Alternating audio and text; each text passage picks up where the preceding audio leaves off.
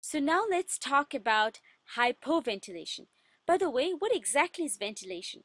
Ventilation is exchange of gases between the alveolus and the arteriole. So if there is less ventilation of, or if there is hypoventilation, then there is less air coming to the lungs.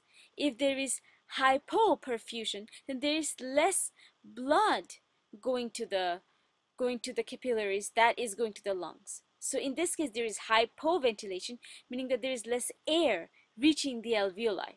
So let's say the ventilation dropped by 50%. If the ventilation drops by 50%, then won't the percentage of carbon dioxide increase? Of course it will increase, because now it's distributing the same space that it was before, only that the amount of carbon dioxide you released is the same, but compared to oxygen that we have, the amount of carbon dioxide is going to be increased. So the ratio, if the ratio of alveolar ventilation is 1:1, and if there is a 50% drop in ventilation, then the usual 40 millimeter mercury of carbon dioxide is going to turn into 80 millimeter mercury. Did I make that clear to you? I'm going to repeat that one more time. So if the ratio of ventilation is 1:1, which it should be in a normal person with no pathology of the lung, if the ratio is 1:1, then there's going to be equal ventilation going on between the alveoli and the capillaries. As a result, if the ratio drops by 50%, if the ventilation drops by 50%, then the percentage of carbon dioxide in the alveoli is going to increase, and it's going to go from 40 to 80. It's going to increase by 50%, because the percentage, or the amount of carbon dioxide that is occupying the same space with the oxygen, is increasing by 50%.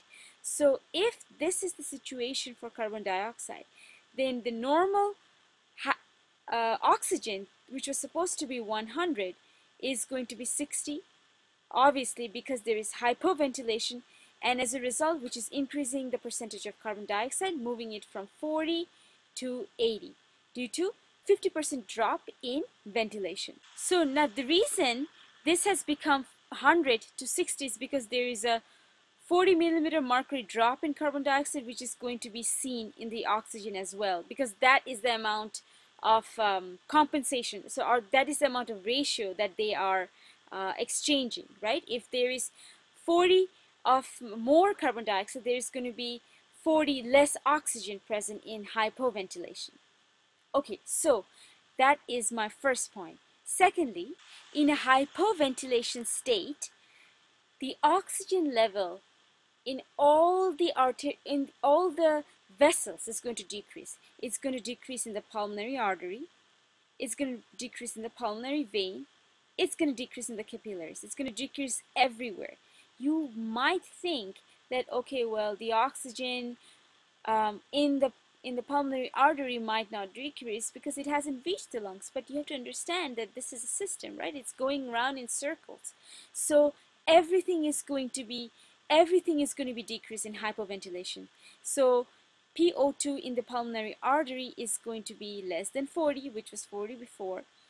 The PO2 in the capillaries is going to be 60, which is going to equalize with the alveoli, provided that there is no diffusion impairment problem, meaning there is no problem with diffusion. Even though less oxygen or less air is coming to the lungs, there is perfect exchange. If there's perfect exchange, then if there is 40 millimeter mercury of oxygen, then there should be 40 millimeter mercury in the capillaries that the alveoli is reaching, right? Because less air is coming, but that doesn't mean that there is less exchange. So that's why this number and this number is going to equalize. And again, the same thing is going to happen provided there is no other pathologies. When this capillaries is going to reach systemic circulation, this is going to drop by 5. So that's why 60 is becoming 55, just like our normal state. So that is our hypoventilation. So before moving on, another point I want to mention is that if there is no diffusion impairment, even in a hypoventilation state, the AA gradient is going to be normal.